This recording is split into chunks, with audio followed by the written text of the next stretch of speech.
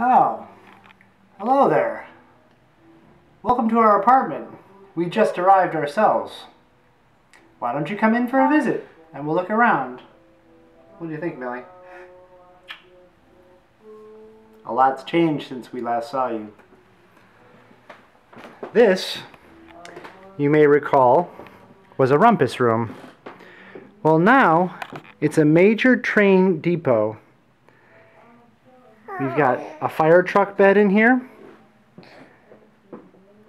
And we've got a couple of cribs that will soon be replaced by a tri-level bunk bed. And hopefully it'll kind of look like our built-in bookshelves over here that took a while to figure out.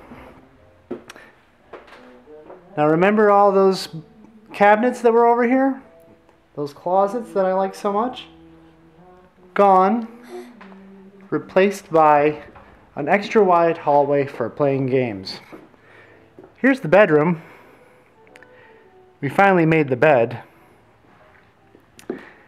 And I didn't show it in the last movie, but this bathroom in here was substantially renovated. It was a mess before, and we put in a big soaker tub, and we added a couple of feet to the top, so we have extra tall ceilings, and a sunken mirror there, and toilet and sink. We've got one more bathroom to do, which we'll get to eventually. There's no sense in showing you that because it hasn't been renovated yet. The last remaining item. I tell you what, it takes quite a while to do this kind of stuff. Just ask Millie, she knows.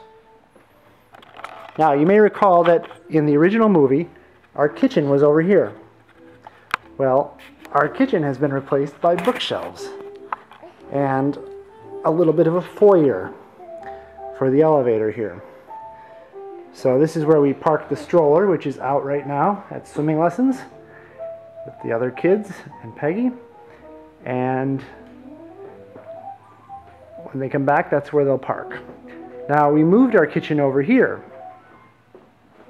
And the kitchen is facilitated by gas pipes that go through the ceiling all the way back to where I'm standing here in the old kitchen. And then there's a pipe chase from the sink that goes across here behind the dollhouse over there through a little chase to the bathroom where there's a wet wall. So we've figured out a way to have a very nice big kitchen over here by the windows that allow us to, you know, relax and entertain and spend a bunch of time out in front here.